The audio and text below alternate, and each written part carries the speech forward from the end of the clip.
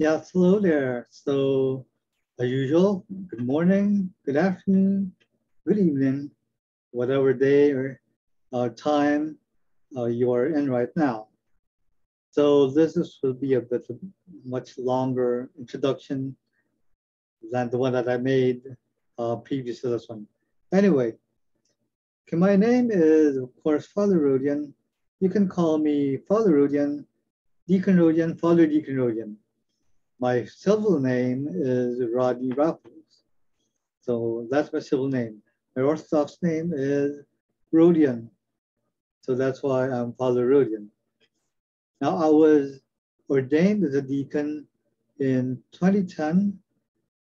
Actually, the exact date is February 9, 2010, by His Eminence Metropolitan Paul of thrice blessed memory. And right now, I am under the Omophorion of Metropolitan Basilius of the Antiochian Archdiocese of Australia, New Zealand, and the Philippines. Now, right now, the mission area is over here in Parañaque, Metro Manila, in the Philippines. I've been living here in Parañaque actually since 1977, and this is the home that I've been living in since that time. I grew up here, and my mission area is also over here right now. No, I'm not exactly here in the house, of course, but then here in Paranaque. My mission area is over in, well, Topland, that's one place. And then, of course, in Silverio, that is across SM Hypermart. So those are some of the areas.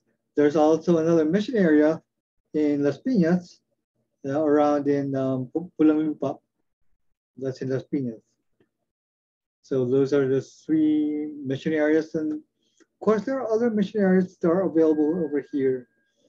Right now, what we're looking for is a place to have our church.